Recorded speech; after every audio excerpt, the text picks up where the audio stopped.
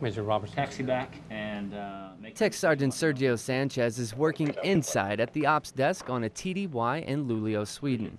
He's part of the 555th Fighter Squadron from Aviano Air Base, Italy. Sergeant Sanchez works anywhere from 10 to 12 hours a day, all inside. No, sir. We're good to go. You got a driver? At this time, the pilots leave to their jets, where the weather is perfect for flying, leaving Sergeant Sanchez inside, hard at work. Yesterday, that's what we did. Outside on the flight line, the jets are loaded with munitions ready to be dropped on a range 50 miles away so pilots can stay up to date on their training. Ready? Go! Back inside, Sergeant Sanchez got word he's going on a fan flight. I got excited right away.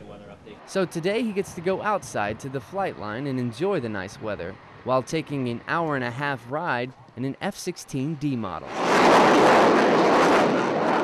That acceleration wasn't the only thing he enjoyed.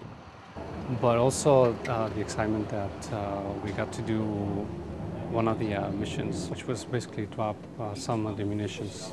After his flight, he was back inside at the ops desk taking care of the pilots that just took care of him. Senior Airman Joshua Atkins, Luleå, Sweden. Saves us a lot of trouble.